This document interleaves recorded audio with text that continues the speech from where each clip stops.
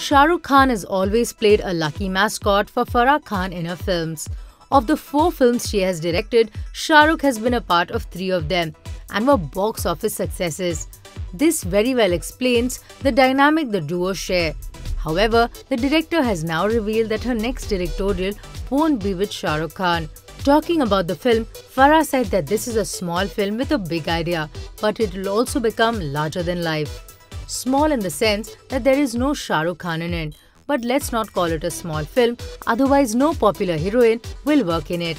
She also said that she is going to attempt something new this time, and the subject of her film is a story about 2 girls. Farah candidly reveals that while there is so much buzz about her movie, the fact is that she has not got the second half of the script in place yet.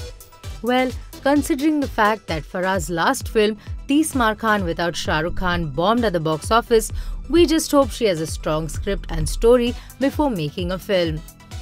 For more Bollywood updates, subscribe now to youtube.com/biscuittv.